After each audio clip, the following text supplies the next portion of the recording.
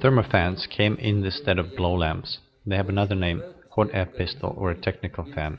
A thermofan, like a blow lamp, generates a strong flow of hot air and doesn't require inflammable fuel. You need only to connect it to an electricity network. There are two types of thermofans, domestic and professional. The principal distinction is a continuous duration of work and output temperature. Let's take a professional thermofan CT3D. This is an upgraded version of a digital fan with a LCD display. This device has such important function as continuously adjustable temperature. Set the temperature by rotating the control ring.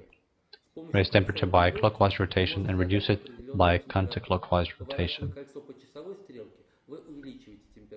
Select mode before the adjustment. This device has two modes. High mode.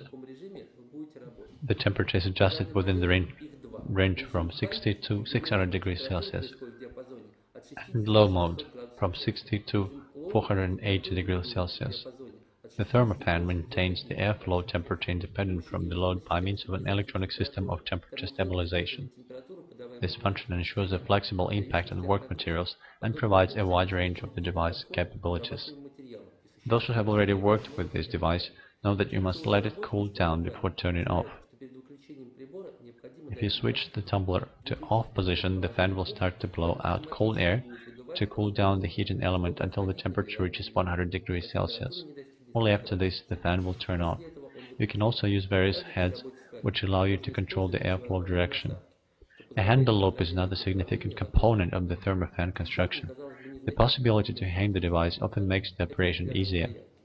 This device can be used for numerous purposes. It allows you to remove paint and lacquer coating, braze and form plastic, weld and cut linoleum and ruberoid, accelerate gluing, dry and blow surfaces, defrost water pipes, solder and perform tining, etc. In other words, you can perform any activity associated with powerful, local and safe heating. Everything depends on the master's skills and experience.